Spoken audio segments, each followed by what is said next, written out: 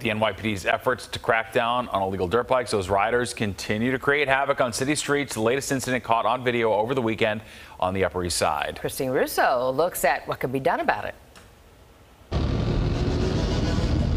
Chances are, if you haven't seen them, you've probably heard them. It was really loud. Upper East Side resident Jeff caught dozens of illegal dirt bikes and four-wheelers roaring up First Ave Sunday. Certainly frightening for children or the elderly or perhaps people with PTSD. And other cell phone video showing more bikes zooming down Fifth Ave by the park last month. Some riding without license plates or helmets. I am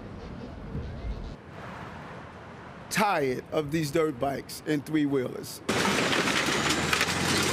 Last month, the NYPD demolished nearly 100 illegal dirt bikes. And earlier Monday, Mayor Adams says more is to come.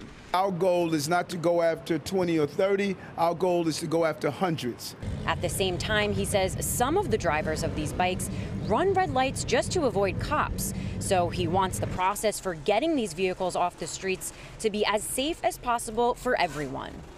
They would do anything to evade police and continue the just harassment on our city.